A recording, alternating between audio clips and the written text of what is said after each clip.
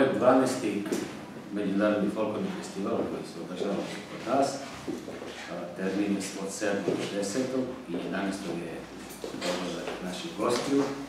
I mi nastavimo svake godine da uvijek bude nešto novo. Počelo od novih gostiju, od onih ansambala ili predstavnika zemalja koji nikad nisu bili u Pirotu, ali i ove godine moramo obavezno da se, tako reći, pohvalimo da od ove godine na zvaničnim svim dokumentima, plakatima našim stoji znak CIOF-a. CIOF to je Međunarodna organizacija folklornih ansambala i festivala koja je pod ingerencijom UNESCO-a i našim radom i svim onim što smo do sada postigli u organizaciji i svemu onome što je vezano za festival, postali smo punopravni članovi te organizacije CIOF, tako da na svim našim dokumentima se nalazi znak CIOF-a, a i naš festival se našao na zvaničnom kalendaru, CIOF-ovom kalendaru koji izlazi svake godine. To je ta jedna novina. Onda druga novina je da i ove godine smo nastojali da dovedemo neke ansamble koji nikad nisu bili, ja mislim čak i u Srbiji, a u Pirotu sigurno ne. Svi ansambli koji će ovdje biti, osim Argentine, koja je bila već jednom kod nas, međutim ovo je drugi neki ansambl, znači ne onaj.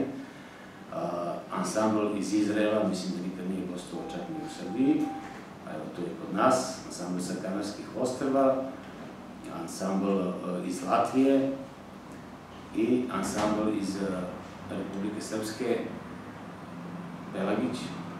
To su 5 ansambla koji će biti naši gosti ta 4 dana. Normalno, zna se raspored i rad kako se radi. Počinjemo u nedelju. Gosti već dolaze u nedelju, do 12 sati treba da budu svi tu. Na našu sreću počeo i hotel da radi, tako da smo ove godine sve goste smestili u hotel. Tu će biti pansion ceo, i spavanje i ishrana. Tako da nam je nama olakšan sav taj posao, da svi su tu na okupu i sve što radimo i sve što je njihova obaveza bit će lakše i za njih i za nas. Defile je svakog dana od Sinkoma preko Golemog mosta, kako je zovemo, preko Crvenog trga, ispred Trga Doma kulture i do Omlenskog stadiona. Usput ćemo normalno kao svake godine, ono što je dobro i ono što naši građani i vole i cene i prate svaki naš defile, bit će 2 stajanke na kojima će se izvesti kratki program i svaki ansambl će izvesti neki svoj kratki program, a onda ćemo svi zajedno odavde sa trga ispred Doma kulture otići na Omlenski stadion gde od 20 sati kreće otvaranje, u nedelju otvaranje i svake večeri je isti program.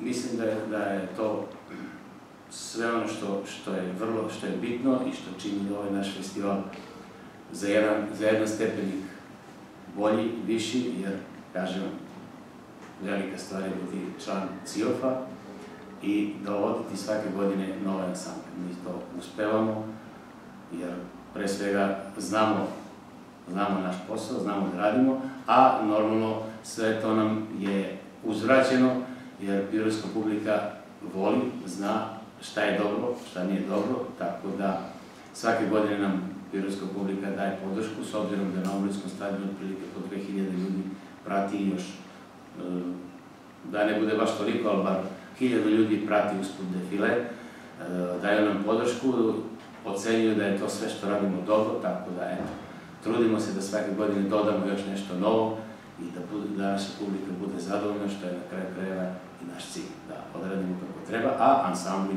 sami po sebi, oni će se postarati da sve to uobliče. Svake večeri će nastupati svi ansambli, imaće u dva dela će nastupati, imaće 15 minuta ukupnog programa, po jednu koreografiju, u prvom delu nastupe svi ansambli, po drugom delu opet svi ansambli, tako da sve to će trajati od sati i po do 2, sve zavisi od toga od dužine koreografija, tako da će svake večeri publika imati jednu predivnu večer od sati i po 2.